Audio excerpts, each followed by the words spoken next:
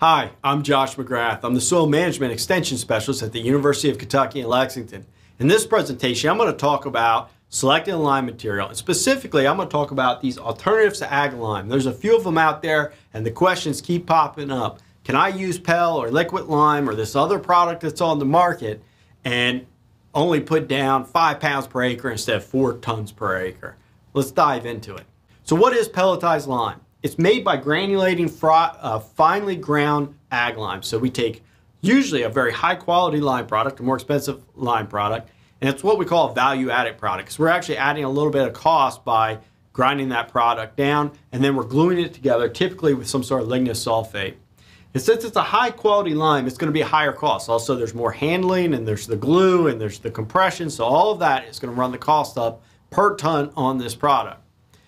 Since it has many fines and it has a higher CEC, is it faster than ag lime? Well, not necessarily, because that glue has to break down. But nonetheless, it is still a pretty high quality, high R&V product. But at the end of the day, the R&V is still the R&V.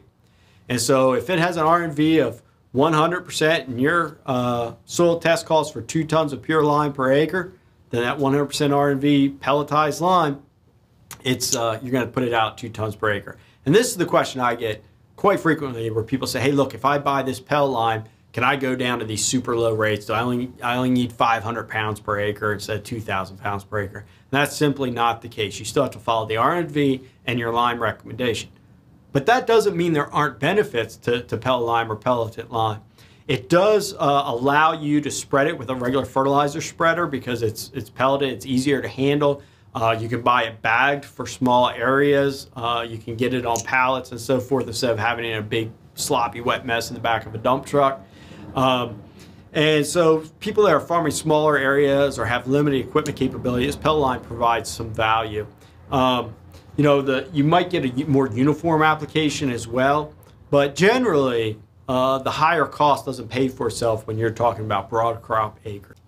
So what's liquid lime? I get questions about this quite frequently. Sometimes it's people that have sprayers and they have fields that are hard to get to, and so that equipment concern makes the liquid lime perhaps a better choice. Or maybe their pH is almost perfect and they just need a little bit for a high value crop.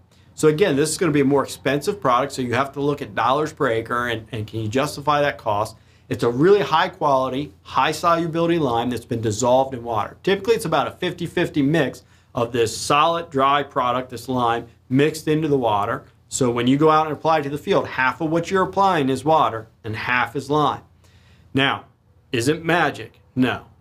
You still have to meet the R&V requirement of that field based on your soil test. If your soil test says that you need a 1 ton or 2 ton per acre of lime, then you're going to have to apply twice as much mass as that with the liquid lime because it's half water. You can't go out there with 50 gallons per acre and expect to have a long-term change.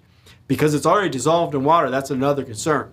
If you put a really low rate of liquid lime out, you may see a really quick bounce up in pH, but it's going to bounce back down just as quickly because it's not going to be very long lasting. Remember, with that low quality ag lime product, quote unquote low quality, you have all these coarse particles that break down over a long time and kind of provide a slow release pH modification.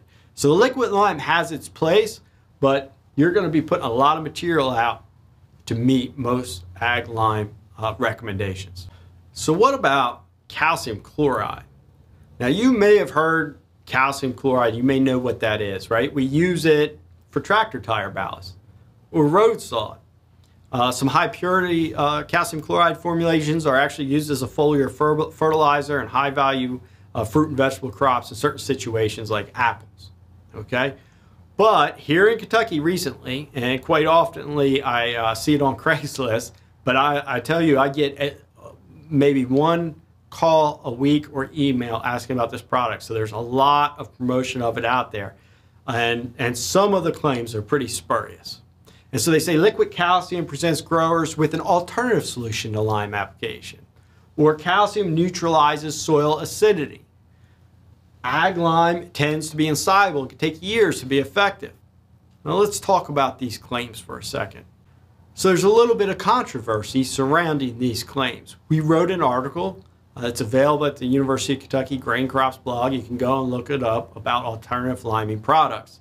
And we covered this product because we get so many questions about it.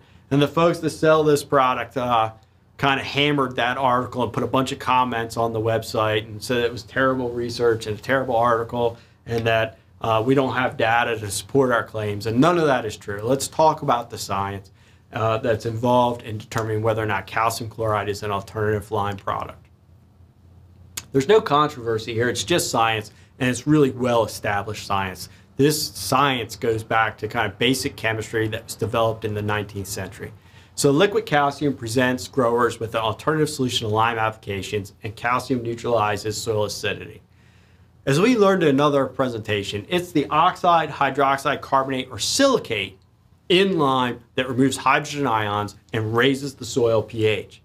Calcium chloride doesn't have an oxide, hydroxide, carbonate, or silicate. The anion is chloride. The cation is calcium. When that dissociates, if that chloride could bond with the hydrogen in the soil, it would actually form hydrochloric acid. It doesn't, because that reaction would take a lot of energy to progress. And so when it dissociates, it actually stays as an ion salt pair in the soil. It's a salt, calcium chloride.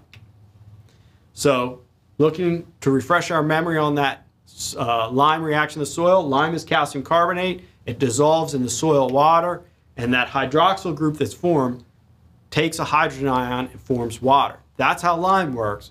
Again, if calcium chloride did the same thing, if there was enough energy in the system, you would form hydrochloric acid. So what about their claim about solubility and calcium chloride being much more soluble than ag lime? Well, calcium chloride is more soluble than ag lime. It's not going to help you with your soil pH, but it will dissolve quicker. But let's talk about that, kind of throwing a little shade on ag lime. Their calcium chloride product is 10% calcium according to the website, and they recommend an application rate of 2 to 5 gallons per acre. That's 2.2 to 5.5 pounds per acre of calcium. There's 800 pounds of calcium in a ton of calcitic lime, assuming that it's got a CCE of 100%. So even the lowest grade ag lime, let's say 50% CCE, will still have a couple 100 pounds of available calcium in the first year. So if calcium is your concern and not raising soil pH, your cheap ag lime is still going to provide way more calcium than 2 to 5 gallons of calcium chloride per acre. So in summary, there are some legit alternatives to ag lime. Pelletized lime, liquid lime, some things like quick lime, and so forth. But with these products, even though they're legitimate, you've got to be suspicious of their claims of extremely low rates, because the chemistry is just math. That you need a certain number of pounds of that anion, whether it's oxide, hydroxide, silicate, or carbonate, to remove so many pounds of hydrogen from the soil solution and raise the soil pH. So you still need to satisfy that math requirement. Look at the dollars per acre and the R&V of a material, and then also think about your crop rotation. These calcium chloride products that are being sold very aggressively in Kentucky, they do not provide any lime value, so steer clear of them.